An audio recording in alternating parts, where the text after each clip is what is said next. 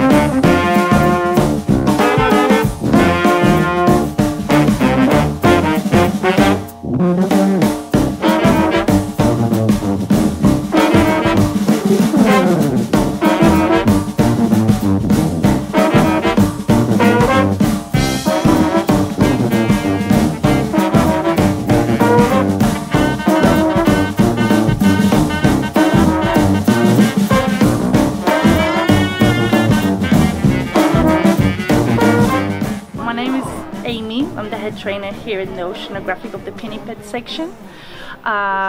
We have South American sea lions, a group of 12, which consists of 2 adult males, 1 7-month-old male born last year, and the rest are all females, ranging from 3 to 19 years old. Here we're in the seal area, so we have in this pool we have 8 seals, which consists of 3 males, 2 female Patagonian sea lions, and 2 loggerhead turtles. It's a really dynamic pool because we have mixed species, which always makes it really interesting for all the species. So basically on a day-to-day routine we have in the morning, we'll give the breakfast to all the animals and we tend to weigh them on a daily basis. So that's so we can have a good food control. So we make sure what the time of year is, we make sure that they're weighing in what they're supposed to. So normally in the summertime they would weigh a little bit less, and in the winter they eat more, so they weigh a little bit more. But that's why we weigh them every day, to make sure that their diet is balanced. So depending as well of the fish, depends on the kilocalories which they eat, so we have to control everything to make sure that they're well fed. In the seal pool we have 2 Patagonian sea lions with the Harvey seals. They're involved in taking part in a rescue project. So we're working with the military emergency unit, that's emergency services that they have here in Spain. So we collaborate with them. They come to the Oceanogràfic and have sessions with the sea lions. So basically we're trying to demonstrate the possible ways that sea lions could be capable of participating in potential rescue missions. So let's talk about Ginger. She's going to be 8 years old this year, and she's the most advanced in the project. So basically what she's taught to do now is collaborate with these divers, the Ume. So they come, basically they're here in this pool diving, and she will assist them. So she'll take down support materials, for example bottles of spare air, she'll take down diving equipment, masks, and also a lifeline, for example.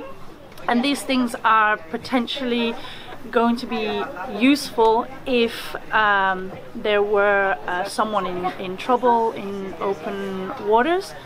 At depths that the divers wouldn't be able to reach in time, or would take too long to descend. So as we know that sea lions don't suffer from decompression sickness, so if they were to go down and come up really fast they wouldn't be affected, whereas divers, they do need to take their time in reaching depths and also to resurface.